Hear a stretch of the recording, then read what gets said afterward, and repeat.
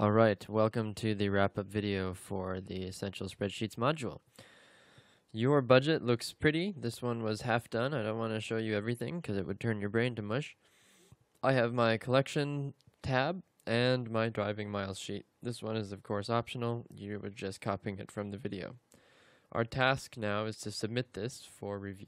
So let's go on and make sure we are in the right place. So I'm going to make sure that I am down under products to produce.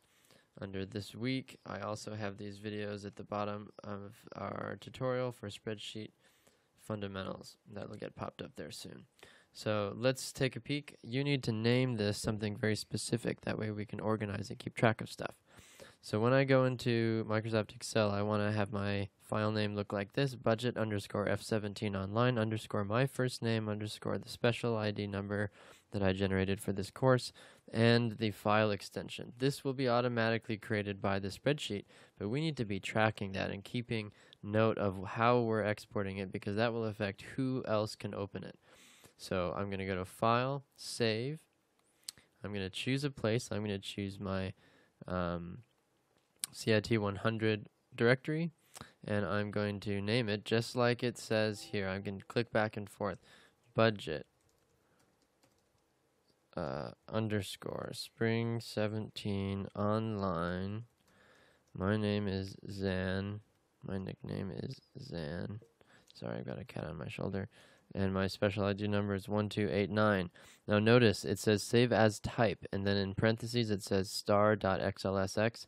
Star stands for anything you add. I'm going to add .xlsx at the end, which means that any other computer will look at that XLSX and say, ah, I know what kind of files those are. I'll bet Microsoft Excel would like to open that. And so when I hit save, it popped up that at the very end, the file extension, and I'm going to double check it.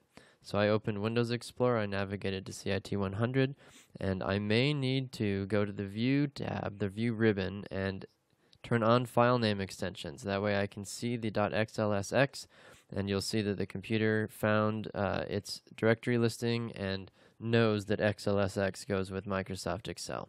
Make sure that it's either SLXX or ODS, Open Document Spreadsheets. When you're ready with that, you'll come down, and I have a link to our shared spreadsheet project upload directory. You're going to click on that. It is public access. You can upload, but you cannot delete, so I'm going to upload files. I'm going to navigate to Documents, CIT 100, and there is my budget online, Zan. So now we have Loretta and Zan have submitted, and you too can have your spreadsheet submitted very soon.